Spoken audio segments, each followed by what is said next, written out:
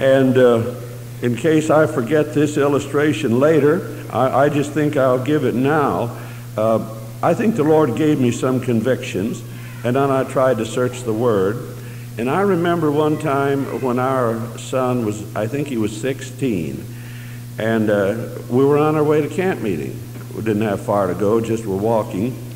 And he'd been for some days he wasn't saved, he was just mean to his little sister. And he did something that was pretty unkind to her. I don't know what it was now, but hurt her till she cried. And I felt like it was more my duty to handle that than it was to walk on to camp meeting. So I just told him, I said, we're going back to the house. And we went back to the house and went to his room, and I talked to him, and I told him what he'd done that was wrong, and the attitude he'd been showing, and that the scripture required of me that I punish him for it. And then I prayed with him. And as I prayed that the Lord would help me to give him a good spanking.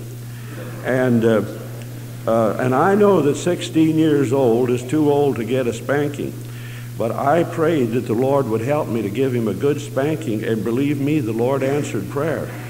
He got a good spanking. Well, you like to know the results of it? That didn't save him, but it so turned him around that his teachers thought he got saved. He acted like a saved person for a long time until God got his grace to his heart. And so just tell you those little stories in case I don't get to them later. Would you strain yourself to listen to me this morning, speaking on something, as Brother Shmuel uses that big word, mundane. I'll look that up in the dictionary when I get home so I know for sure what it is. I got a good idea, though. I want to read you the scripture. Deuteronomy 6, just a few verses 4 through 9. Hear, O Israel, the Lord our God is one Lord, and thou shalt love the Lord thy God with all thine heart, and with all thy soul, and with all thy might.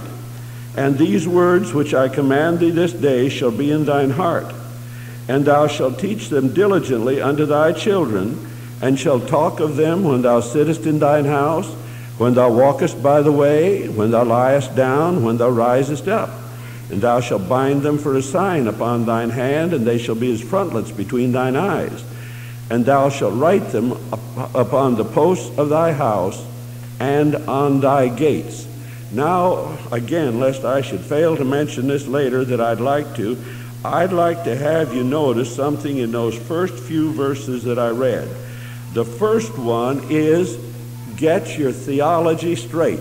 Now, that's good advice, even to Holiness people. Here's good theology. The Lord our God is one Lord. Be sure you're sound in your doctrine. And then be sure that you're sound in your experience. Thou shalt love the Lord thy God with all thine heart, and with all thy soul, and with all thy might. And these words which I command thee shall be in thine heart. So, have sound theology, have a sound experience, and then have sound biblical practice. Bring up your home in the way that God wants it to be brought up.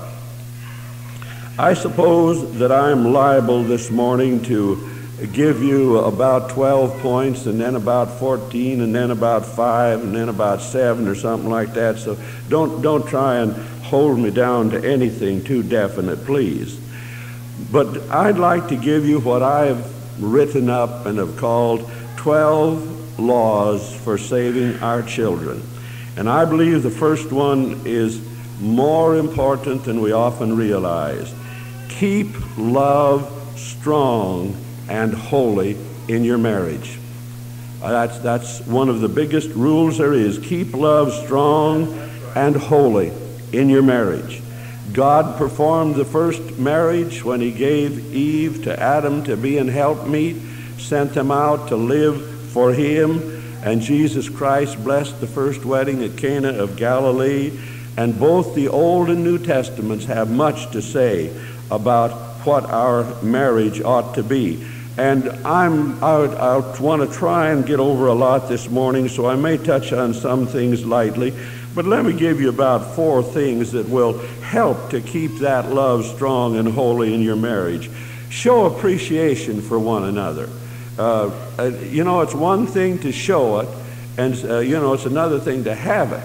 And maybe some people have appreciation for their companion without ever showing it, but you ought to show it. You ought to help one another. Until my health was as serious as it is, I help my wife run the vacuum cleaner, and I help do the dishes, and I help keep the house up. And you say, isn't that a woman's work? Well, sure it is. But sometimes you can help to show your love in practical ways. I read about one man that said if he had his life to live over again, there were some things that he would do differently. And one of them, he said, he wouldn't pray as much for his wife. Well, that shocked me when I read it until I went on to get kind of what he was getting at. And about what it amounted to was this. Let's say, this is my own illustration, but it illustrates the point that he had. Let's say that they had a busy morning, but they're going on a picnic that afternoon. And the man sees very well that his wife has got a handful getting the house straightened up and lunch packed and so on. And he says, my wife's just going to be overwhelmed with work. I think I'm going to slip away in my study and pray for her, that the Lord will give her strength to get that housework done and get that lunch packed and get the children ready and everything else. No, don't pray for her. Pitch in and help. That's far better. And I believe you can keep your courtship love alive. My wife showed me just not too long ago the vase in which I gave her 25 roses on our 25th wedding anniversary. She prizes that. I prize it that she appreciates that. So you can keep courtship love alive. Remind one another of it once in a while. I've been very impressed. I can't help but be impressed. I go away from home quite a bit, and almost every time I unpack my suitcase, there'll be a little note from my wife telling me, that she missed me, she'll be praying for me, be glad when I get home, and that's a whole lot better than what I saw one woman do one day. She'd been away on a trip, and I don't know who was the worst off, she or her husband. But when she got home, she looked in the face and said, well, I suppose you're sorry I'm back.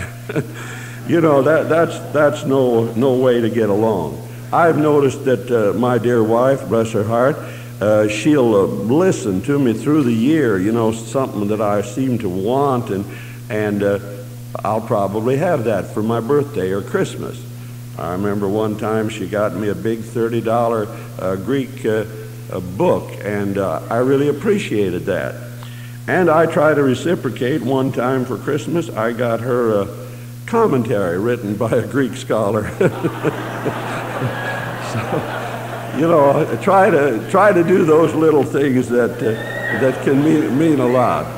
And I remember one time a wife and I, this again is keeping courtship love alive. I remember one time we were taking a little trip with an elderly woman, and she and her husband had just had their golden wedding anniversary. And we were their pastors, just first pastorate and very young, and we took her along with us for some reason, I don't know. She was a Christian member of the church. Her husband never went to church. And just to make conversation, I said to her, do you like to travel? She said, oh, I just love to travel. And then I said, does your husband like to travel? And she kind of hesitated in a moment, and she said, well, I don't know whether he does or not. And I said to myself, woman, you haven't been married for 50 years yet. If she didn't know what her husband liked after 50 years, there was something wrong there. My wife knows a good share of my peculiarities, such as, I won't tell you because they're so peculiar. I'm just going to let it go, but then she knows what they are. A second law for helping to save your children is make your home as attractive as possible. And you don't need to have lots of money to do that. It's perfectly possible to keep your home attractive. I know a young girl who is She's at that age where she ought to be rightly having some boyfriends to call on her. And at least she ought to be having some girlfriends in to visit her. And their house comes so close to looking like they were either moving in or moving out, or ought to have a bulldozer go through it to clean it. And that girl not too long ago said to her mother, she said, "I wish that our house looked nice enough so I could invite my friends." Make your home just as attractive as you can. And you know, they say one classification of mothers is, you know, when that little boy of yours comes in with a bunch of dandelions clasped in his hand, there's two kinds of mothers.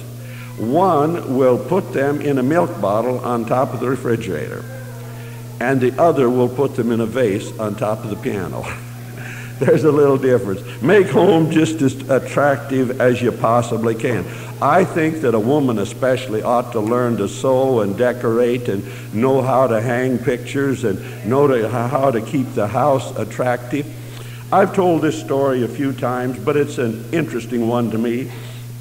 We've had some interesting things in our journey through our married life so far. And one time, because of some circumstances, I hope you won't look down on me or my wife because of this, but because of circumstances, the only place we had to live was in a big refrigerator truck box. It was off the wheels, it was on the ground, and we lived in it. And I'd like to tell you this, my wife made that old truck box attractive. She made the little children's beds on top of the wheel housing, and it was clean. We had good meals there, and everything was clean. But the amusing thing about it was a woman came to visit us one day who was she didn't know what the idea of housekeeping meant. She just, I mean, her house was, let's say no more, draw the curtain of charity over that picture. But she came into our truck box house, and she said, and it looked nice. My wife, you know, a woman that can make a home with a poor place. And that place looked poor. It was poor, but it looked so nice that this other woman said, "When you folks move out of here, I want to move in." Well, it'd have been the same old junk house that she'd lived in before. And so make your home as attractive as possible. And that's not unchristian to make your home attractive. If you can afford pretty flowers and pretty pictures and good books and good music in the home, you do it. But make your home as attractive as possible. Let me give you another one of these laws for saving your children. Accept God's order of authority. And no matter what the modern view is, that order absolutely is the man is the head of the house. He's not the boss of everybody, but he's the head of the house, and his wife carries out orders under him, but in love. And the man loves his wife, and the wife submits to her husband, and the children obey their parents, and it will help the children to get saved if you accept God's order of authority. I haven't had a lot of experience, but at least I've lived a little while yet, and I know of one case where the woman continually contradicted her husband's orders to the children. She would I believe she would almost fight to have her way, not with those little differences, you know, that a man and woman might have different opinions, but she just totally defended those children to the extreme. And she has two daughters that it looks like, that is in my not too humble opinion, are headed for trouble, probably the reform school or the penitentiary. And I think a part of it is because God's order of authority was not accepted in that home. And let me say this especially to preachers. Make your home Christian all the way through, all the way through. Don't preach a glorious gospel and have your boys wrestling in the aisle and tearing up the rug. I hope they know too much to do it in their teens, but they oughtn't to do it when they're little either. You can take care of those things, absolutely. It's your God-given responsibility. I remember one time this really paid us off. Our youngest daughter was backslidden. I hope she'll be here to this camp maybe before it's over. She's just a little girl, but she had learned to obey her parents. And one time in a revival, and I say she was just a little girl, but you know how often children are rebellious. They won't move when the altar call's given. And the altar call was given. She was standing next to the aisle. And I saw my wife slip away from the front seat, go around, come back of her. And she just touched her hand to her shoulder. And my daughter just broke and ran for the altar. She was used to obeying her mother. It wasn't hard for her to mind God. And she's a Christian worker today. I thank God for that. Let me give you a fourth law for saving your children, and that is pray with and pray for your children. You need to do both. And I hope I'm not too far off the track on this, but I don't really believe that family worship with little children or prayer times with little children ought to run into the long sessions of time. I don't believe they ought to.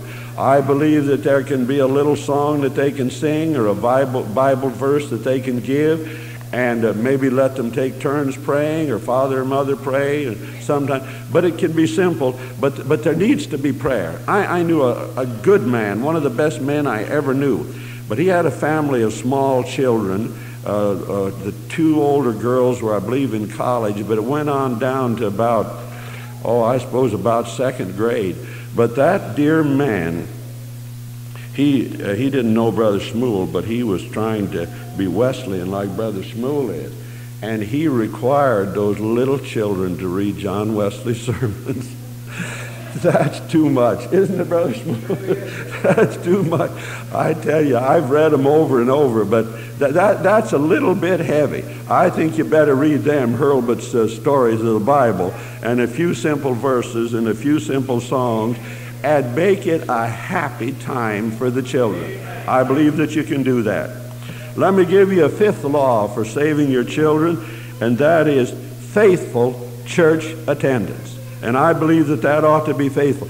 I happened to pastor for a short while a couple who grew up in radically different homes. The girl, the wife, had grown up in a home where they went to church every Sunday and every prayer meeting. That's just the way they did it. Her husband grew up in a home where his parents said, well, if you want to go to church, all right. If you don't, all right. And most of the time, he didn't go to church. Well, you know what happened. The time came when they weren't pulling together. He was professing religion, but not very good. And the time came where it was easy for him to miss church. And then he was laying out of church a good deal more than he was being there. And finally the time came when he wasn't going at all. And the next thing, he was keeping his wife out of church. And the next thing, they'd gone to a worldly church. I saw her the other day. Her hair is cut. Her dress isn't the modest Christian dress she used to wear. But faithful church attendance is an important thing. I believe that Scripture is serious. Neglect not the assembling of yourselves together, as the manner of some is. And again, let me just touch some of these things quickly.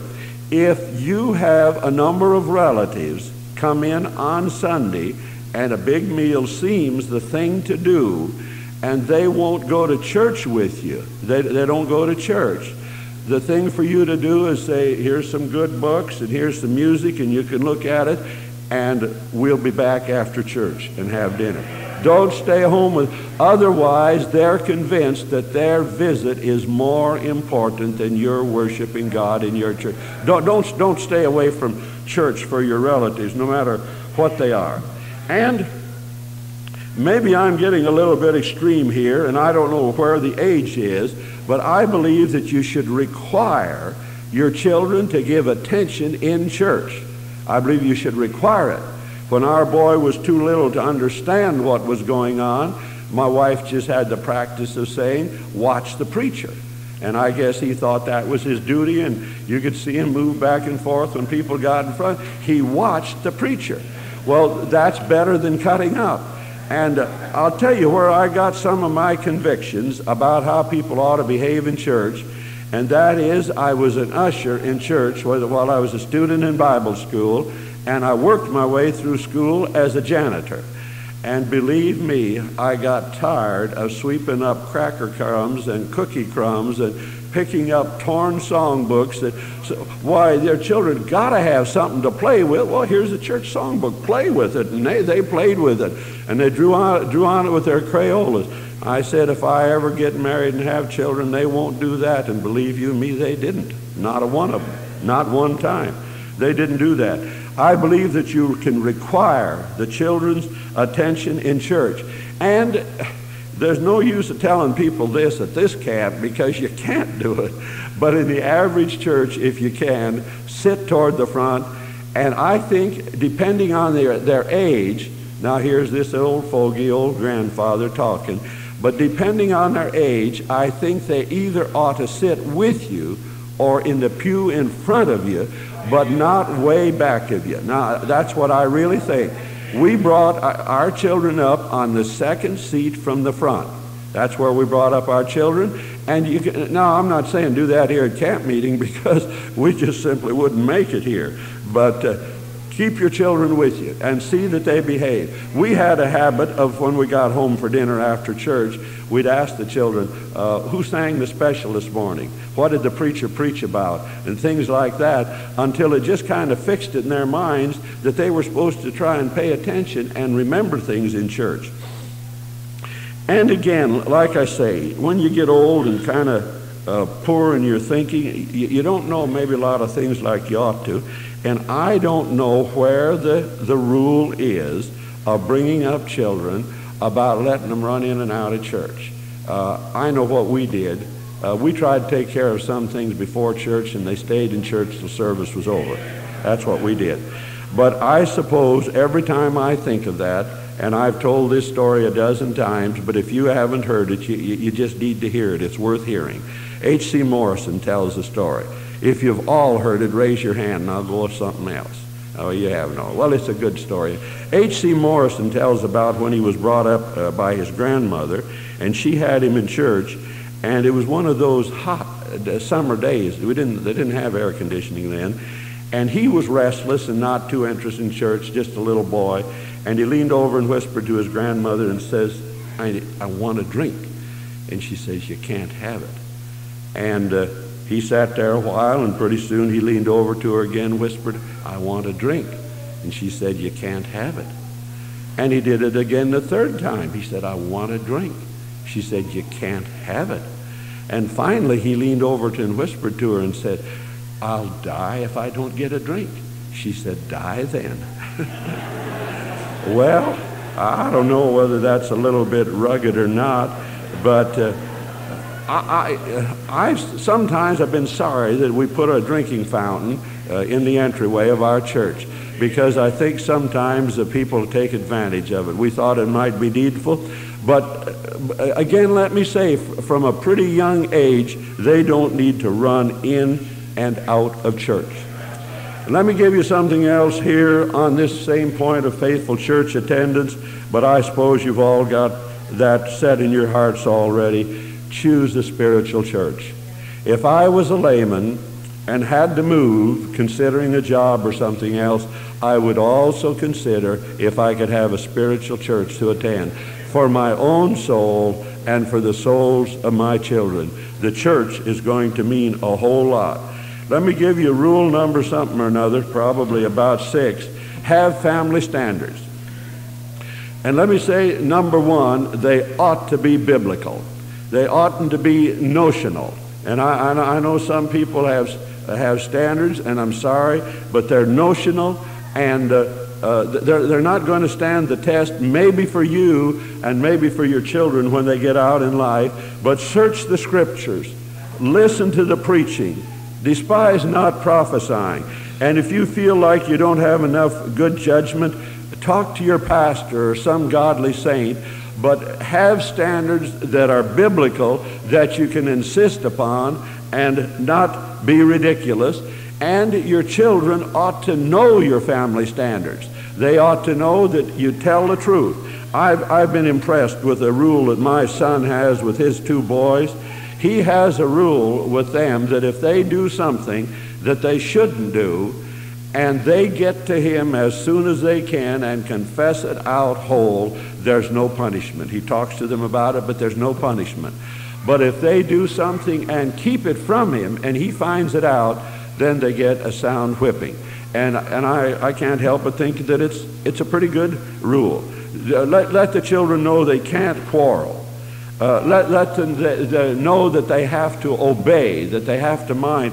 These are some standards that you simply must have if you're going to save your children.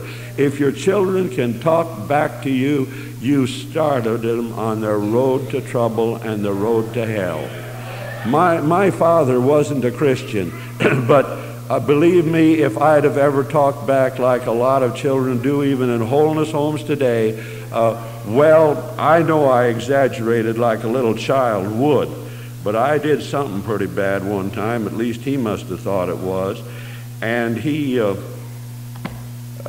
I think that he had two things, his hand and a razor strap. And I can't remember which it was, but I do remember that I went over to the neighbors afterwards and told them that I couldn't sit down on one of their chairs because I'd probably burn a hole in the seat. That was probably a little exaggeration, but you don't need very many whippings like that to remember them real well. Let me give you another extremely important rule if you want to save your children. Never let your children hear a disagreement between the parents. Now, I'm not talking about differences of opinion. I mean that quarreling. She can't go to that party. Yes, she can. I said she could. No, she can't. Yes, she can.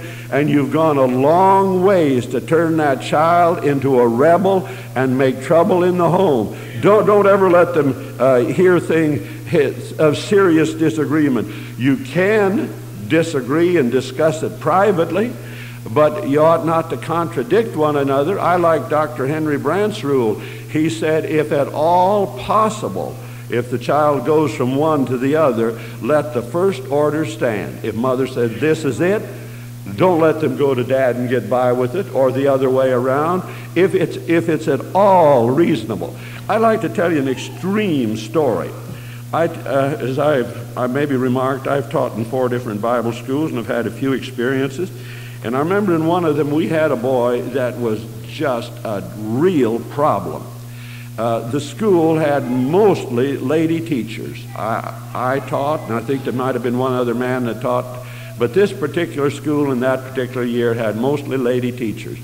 And that boy was in trouble all the time with those teachers, just all the time. And until finally, I was appointed by the faculty to go and talk to him. So I went and talked to him, and I felt sorry for him. He told me that his father had brought him up to believe you never have to obey a woman, even your mother. You never have to obey a woman. Well, look what he'd done to that poor boy. He was in trouble all the time in school. I don't know that he ever got settled spiritually. The last I heard, he's a grown man, has a family now. I don't suppose he's settled yet. That was a tragic, ridiculous thing for that man to do. Let them know that. And another rule or law is be careful of discussion before the children. I don't believe, now I don't know how you feel, but I don't believe that you need to discuss the faults and problems of others, especially in front of young children. I don't believe you do. I don't believe you need to discuss their spiritual failures. Brother Shmuel touched on this the other night, and I'd like to go over it again. If you run down the preacher or the Christian workers or whoever they are, there may come a time that that preacher or Christian worker might be God's only channel to get to your child, and he's already been taught to scoff at that spiritual leader. And there may have been no grounds for it. I knew a case. I knew it all too well. They were friends, close friends, and neighbors. And I believe with all my heart that they meant to be spiritual people. But, and some of this I have to pick up, and some of it I know firsthand. But I think when they went home from church around the dinner table, they said, we're going to have spiritual children. And we're not going to let them grow up being deceived about spiritual things. And so at the dinner table, they'd say, you remember so-and-so got up and testified this morning that they got sanctified last night? Well, they really didn't. They really didn't. And you know so-and-so that got up and testified and said they got saved last week?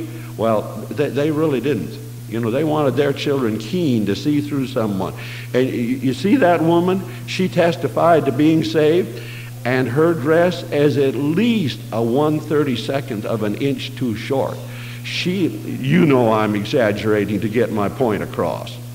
But they did that continually until their little girl, when she was an 8th grader, you'd see her when she'd meet some woman or girl, she'd look her up and down, head to toe.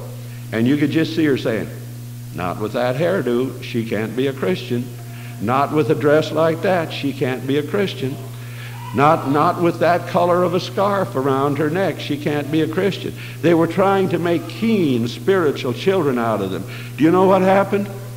It was a large family, 8 or 9 boys and girls. Every one of those girls went into a life of shame. Every one of them.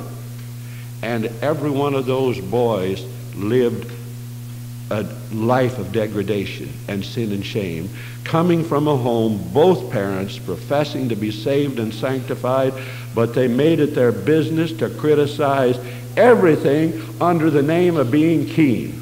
I think it's Brother Shellhammer that said, what is it?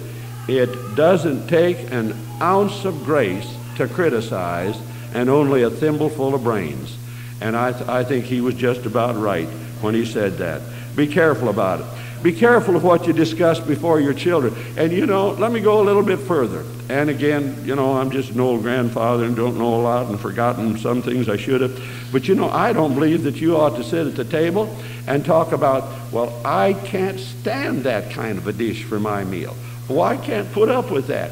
Potatoes cooked like that, or peas cooked like that, or anybody that'd be so foolish as to put pepper on anything. Of course, I wouldn't put pepper on anything if you paid me for it. I can't stand the stuff.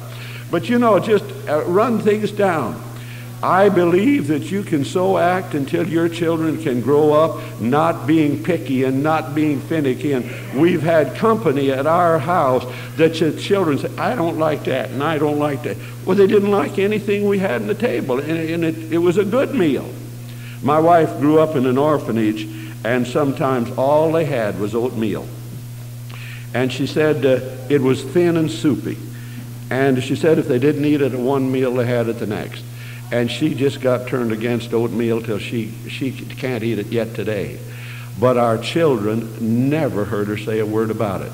And she thought the oatmeal was good for them, so she cooked oatmeal for them, and they served them oatmeal, and they all ate it under a glorious deception that it was good food. And I think that was all right.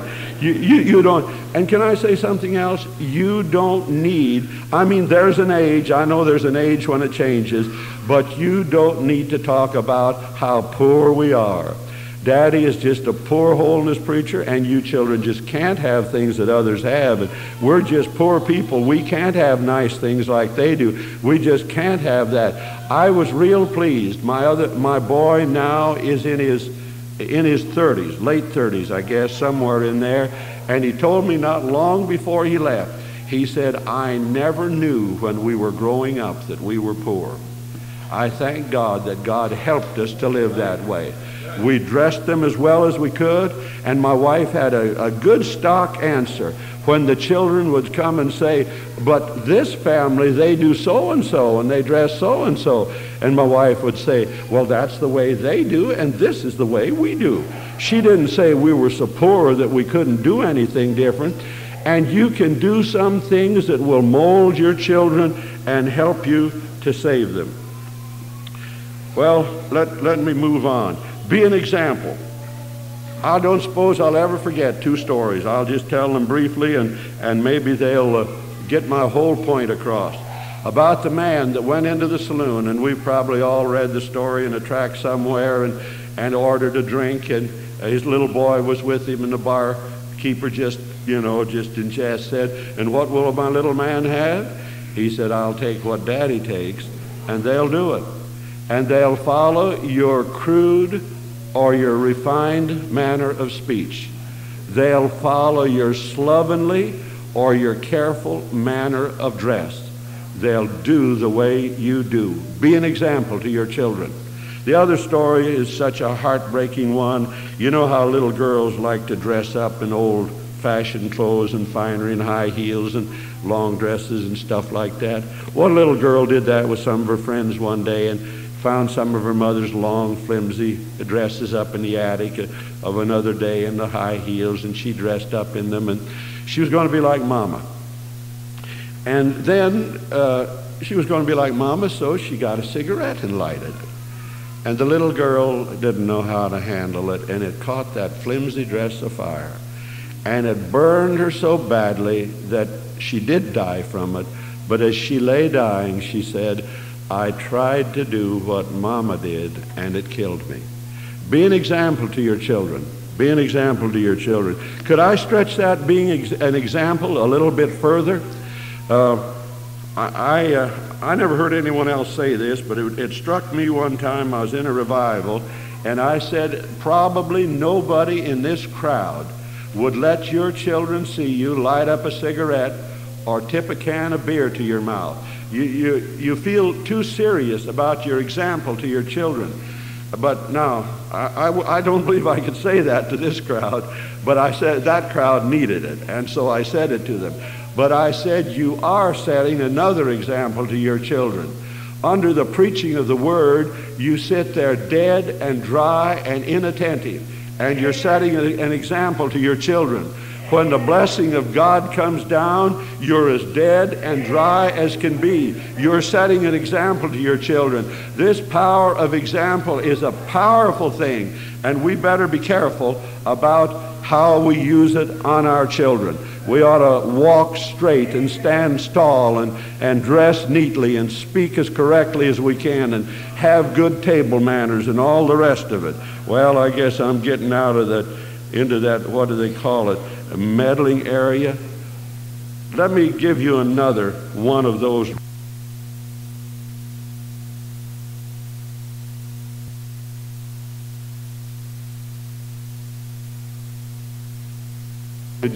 Just enraptured with the thrill of this oratory. I hope you are.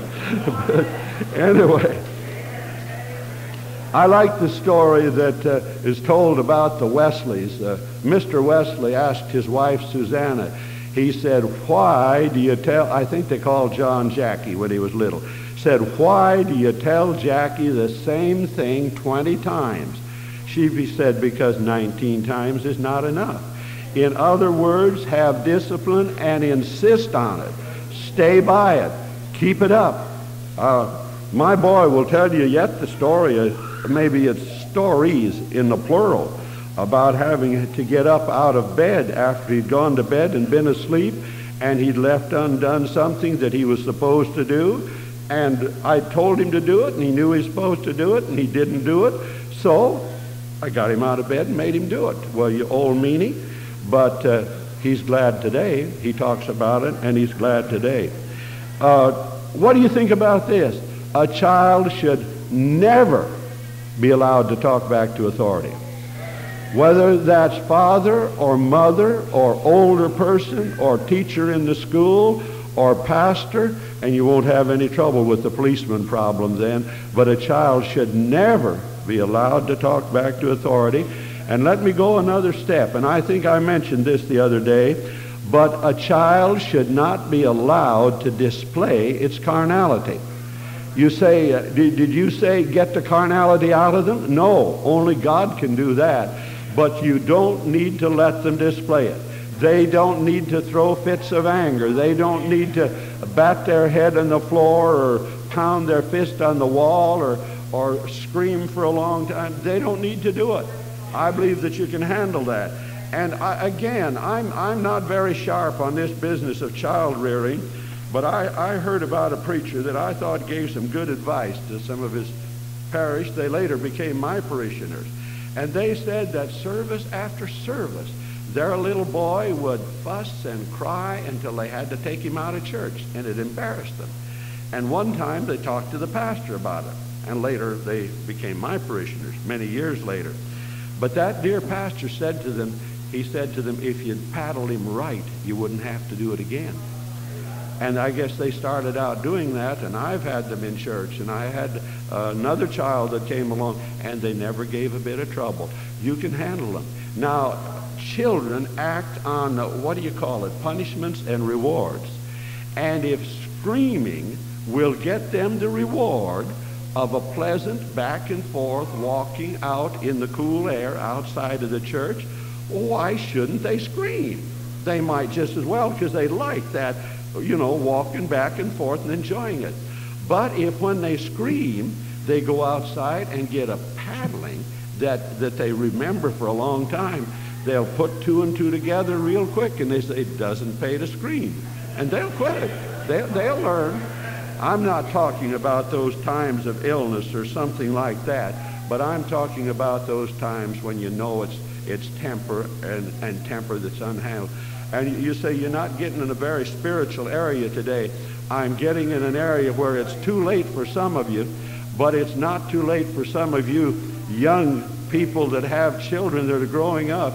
If you want to save them for home and the church and God, take care of it right now. And you can.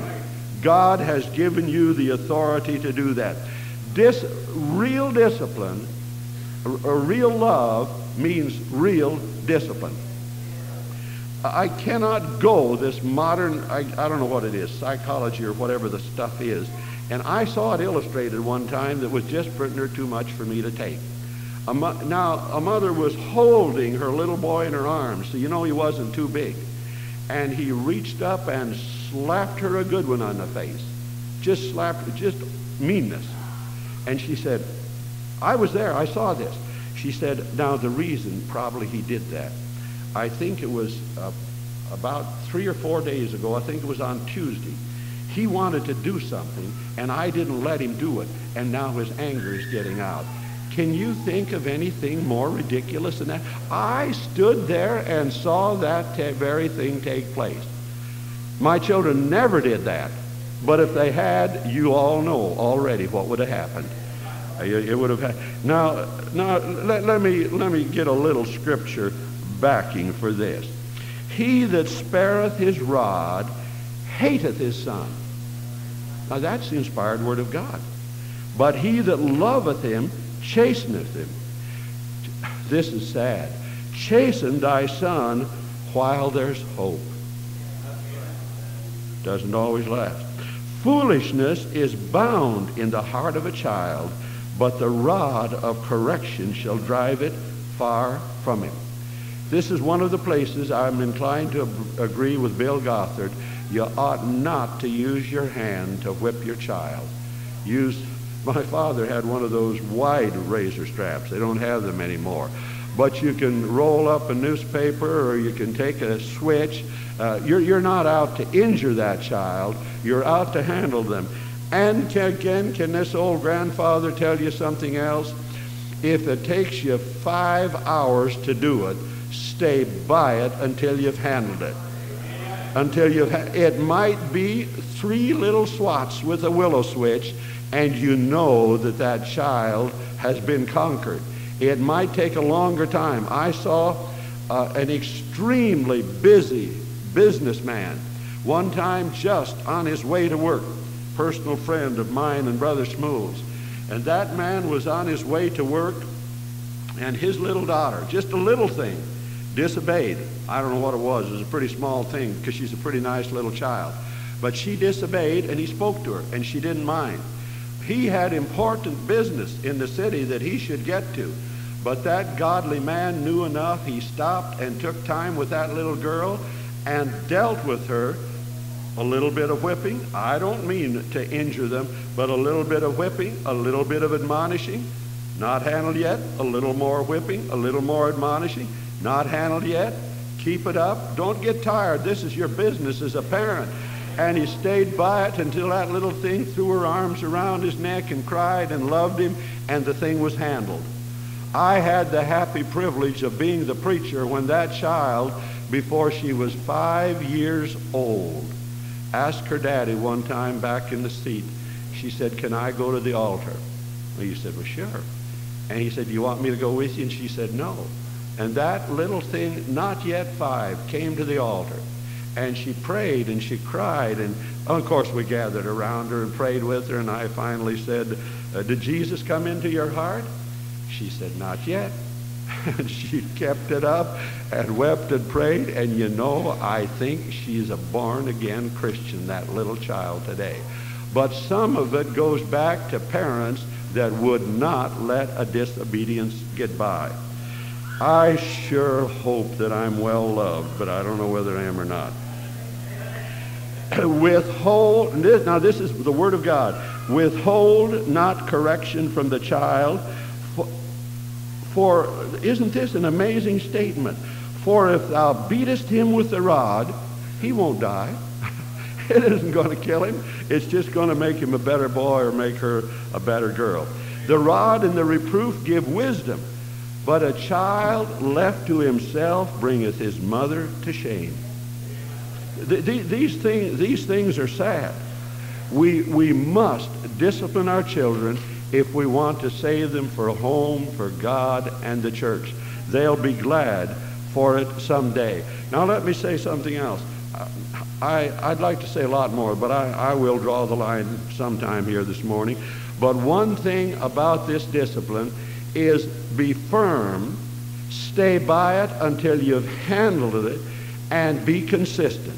Don't slap them the side of the head one day and through 3 days let them get by with the same thing. Children are pretty smart. Our little boy had a habit of almost always coming to the table without washing his hands. And of course my wife would say, "Go back and wash your hands before you can eat." So he'd go wash his hands and come back. Next day he'd do it again. Come without his hands washed. She'd say, "Go back and wash your hands." What I'm saying is be consistent. Children know when you aren't.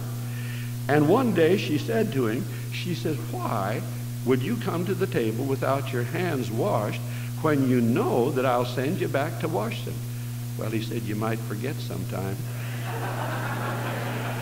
Pretty smart, aren't they? Pretty smart. He thought that she might forget sometime. Well, she didn't. Let me give you something else, and I'll have to say this. I wasn't as good at this as I should have been, but God bless my dear wife. She was good at it. And that is, keep the communication channels open between you and your children all the time, until whatever they get into, they can come to you and know. They may know that you'll be displeased, but they'll also know that you love them. Just keep those communication channels open every bit of the time. I'm sure we've all been impressed with the story of Mrs. Wesley giving her children an hour, every one of them during the week. Didn't she have 21 children? I don't believe they all lived at one time. Another thing, never punish them in anger. This world doesn't have much sense.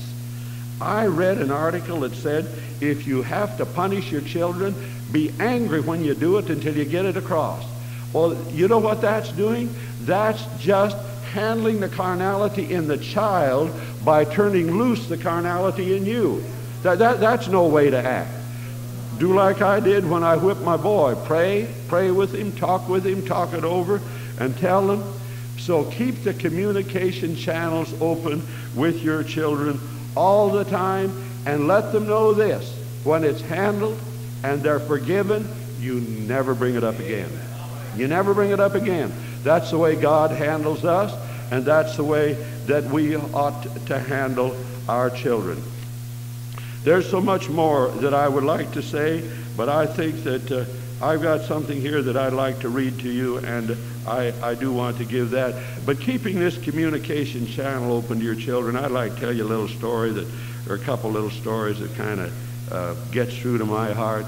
That's feel the responsibility of your children's souls. And I remember my dear wife one time when our youngest, the one I hope to see here tomorrow, I hope she'll be here, she was just a little baby. I don't know how much she could even understand.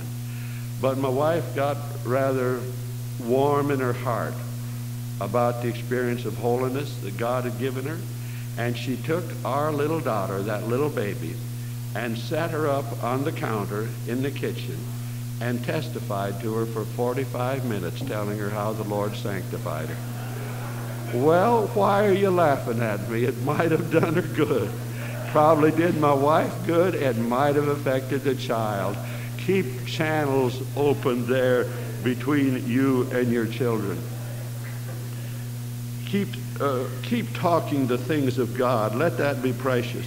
I'd like to tell you another story, and this I'll be brief with, but it's so heartwarming to me. I suppose it'd be a wonder if I didn't almost weep this morning when I told it. But I remember one time, this is many years ago, we lived in a little house, and to try and get the picture, you came in the back door here, you came onto a porch, and then you came to the kitchen. And the kitchen was small. All of our kitchens have been small. And even in the truck box, it was pretty small. And then there was a living room, and then there was a little hallway, and clear the other side of the room was my study. And my wife was standing in the kitchen door, and I was standing in my study door. And we were talking about the things of God. Clear across the house like that. Children were there in the house. We were talking about the things of God. And actually what we were talking about right at the moment was the time when the Lord sanctified me. And that's always kind of a high point in my life to talk about that. And brethren, I'm just telling you the truth just like it happened. We were clear apart in the house there. And my wife was just speaking something about when I got sanctified. And it was just like a cloud or a wind of God's presence just swept through the house from my wife to me, clear across that house. Just swept until we both just stood there in awe. Just stood there in awe, sensing that presence of God. And our oldest child, who was in the middle room and was still a pretty young child, just after that presence had swept through the room, she turned to her mother and she said, "Mama, I felt that." Well, I tell you, things like that are going to do something for your children. They'll never forget as long as they live. And that's what this scripture said that I read to you. Talk of it when you walk by the way, and when you sit down, when you rise up, and when you eat, and when you journey, and all the rest of it. I'd like to take some time to tell you about what I think are some promises of God, not that guarantee that he'll, override the will of your children, but they're promises of God to encourage us that we can bring the whole family in. I've got a dozen of them, but I'm just going to give you one. One of the most beautiful passages in the Old Testament, in the Exodus 12, where the Lord is commanding the children of Israel to save their house by getting them under the blood. And you remember there were several things qualified. A lamb must be slain, but that did not save them. That did not protect them. The lamb's blood must be shed, but that did not protect them. The lamb's blood must be applied on the doorpost and the lintel of the house, but that was not enough. They had to be in that house that was covered by the blood. They had to be in that house that was covered by the blood, and then they were safe. The destroying angel passed over them. And this is the verse that I want to give to you, and I think it's so beautiful. When the Lord was giving those directions, he said to the children of Israel, take your lamb for a house and go through the ceremony and all the rest of it. And then he said something that is so beautiful to me. He said, and if the lamb is too big for the house, bring someone else in. He didn't say the lamb might be too small for some house, but he said it's pretty liable to be too big for a house. And brethren, I think that's saying to us, there's room under the shed blood of the Lamb of God to bring them all in. No house too big. You know that I'm not teaching that God will, without a man's will, save him, but I am saying, and I'd like to take time to run through the scriptures, the many promises there are that almost seem to guarantee that God is extremely interested in bringing the whole family into heaven. I want to read you something, and I suppose maybe some of you are familiar with it. I asked Brother Sutherland, I said, is your crowd familiar with this little passage that I'd like to read? And he said he didn't think so. And it won't take me long to read it, and you'll still be to dinner on time, but I am going to ask you this. It's the story of what's called Kitty's Rebellion. And if the most of you are familiar with it, I'm not going to read it, because I don't like to read to people. How many of you are familiar with the story of Kitty's Rebellion? I know at least there's some here because they've been in church when I've read it. That's not the most of you. Will you really be good to me if I read to you? I literally hate to read to people because they nod their heads and they look out the window and they chew their pencil and they don't pay attention. But this will do you good to listen to the story of Kitty's Rebellion, and you'll know that I'm sacrificing something because I hate to read it loud to people. I just hate to, but this is good. Let me read it to you, and I'll read as fast as I can. See if you get any message in this. Evidently written after this girl was 18, 19 years old. One sultry summer afternoon, some 17 years ago, Kitty ran in from play for a drink of cool lemonade which stood on the table. "Please, Mama," said her mother as she turned the glass. "Kitty can't say please," replied the little maid. Now Kitty had said please 100 times, and usually delighted in saying everything she was told. She quite reveled in conversational powers for a year and a half old. For the first time in her short life, she had taken a notion that she would not do as she was bid. So her mother set the glass down again untasted, and the child ran back to her doorstep as thirsty as before. But it was very warm, and presently the little feet came pattering back, and the thirsty lips were put up again for a drink. Kitty say please? Can't say please. So the baby went away thirsty again. This experiment was repeated perhaps a dozen times in the course of the afternoon. At first playfully as it seemed, but as the wee rebel began actually to suffer from heat and thirst, rather than say please, it became a rather serious question how long she would hold out. "Please, Mama, lift Kitty," said the mother gently. Instantly the eager little face fell. Baby shook her head, muttered, "Can't say please," and turned away. Her father and mother and the rest of the children sat down at the table, but who could eat supper while that poor little outlaw stood back by the wall, moaning with hunger and thirst? The mother rather yearned to take her in her arms and give her food and drink, but how could she? The little one knew that one dutiful word would bring her all she wanted, yet she refused to speak it. And I know enough to know many a mother would have given in at this point. The question was fairly at issue. Should the child obey the parent or the parent submit to the child? It is an old and common dilemma, and in thousands of households the child carries the day. But Mrs. Hart did not believe God meant that to be the order of the world. So she took her baby to her room and set before her very tenderly and seriously her naughty behavior.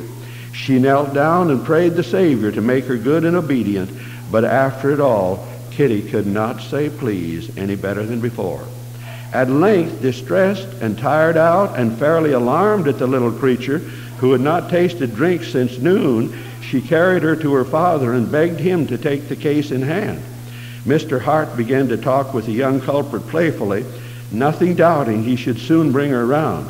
He gave her a great many words to speak, which she did all very readily, till fatal please came along. That she could not do. Year and a half old, understood very well that to say that was to submit. So he grew serious and told her that he should have to whip her if she did not mind. Now Kitty and whipping were two things never thought of in the same breath before. She had always been an uncommonly sweet and gentle child, and nobody had ever guessed how much grit was latent in that soft little bosom. Nothing else would avail, however, and the whipping had to come. Still, the baby remained stout-hearted and far from righteousness. Little, 18-month-old. Ought to let her have her way. No, I don't think so. Feverish and exhausted, with parched lips crying for drink, yet inflexibly refusing to speak the little word which would bring it, she was put to bed in her crib. All through the warm night she tossed and moaned in her unquiet sleep, or woke crying from thirst. But even then, sleepy and miserable as she was, she could only sob, "Can't say please," when the water came near. For the father and mother, that was a night of sleepless wretchedness, relieved only by prayer. They really began to fear that the child would sooner die than give up. "Oh, Shaw, never mind the please. Give her a drink," many a father would have said. "Poor little thing, I must let the minding go till another time," most mothers would have thought. But Mr. and Mrs. Hart did not see it so. If it was like death for a will to yield after 18 months' growth, what would it be like after months and years of indulgence? God had committed to them this soul of his creating to be trained for himself. If she could not be made to obey her Father whom she had seen, how should she become obedient to her Father in heaven whom she had not seen? The very fact that her will was so strong made it the more imperative to their minds that it should be brought under control of her conscience. They saw what a cruel tyrant it would prove if left to hold sway. The longer the struggle was protracted, the more likely it seemed that the result would be a final one, and the more important that it should be right. Then the other children who had been watching this new phase of family history with a kind of solemn dread, should they learn that the authority they had been taught to revere could after all be trodden under the feet of a baby? It would not do. It had been clearly explained to the little one that it was her Heavenly Father's command that she would obey her parents, and that she was resisting his will. The father and mother felt that they had no right to annul his law. So the night wore away and the morning broke, but it brought no peace to the household, weighed down by the perverseness of its young rebel. She woke worn and almost sick, but stubborn as ever. Free will, indeed, what a grand, awful mystery it is. How shrined in a dainty, delicate morsel of flesh it can look out and defy the world. What wonder heaven and earth contended for little Kitty's will. So they do for everyone. Happy the child whose parents steadfastly keep the right side in the conflict. Kitty found an ally in the morning. A woman in the adjoining tenement, having learned the state of the things from the children, came in to plead for her. She assured Mrs. Hart that she was killing the child, that it was downright cruelty to treat her so, that if she had a little girl, she would never see her suffer when she could help it. All this fell on a sore and aching heart.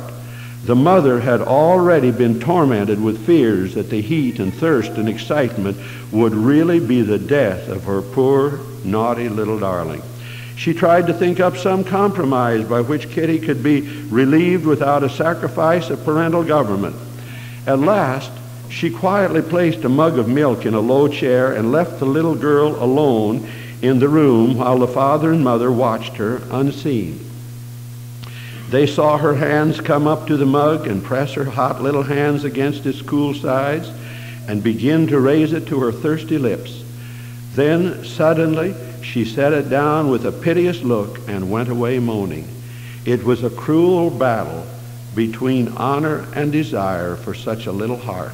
Again and again, the little creature would come up and look wistfully into the mug of white milk, shake her head mournfully, and turn away.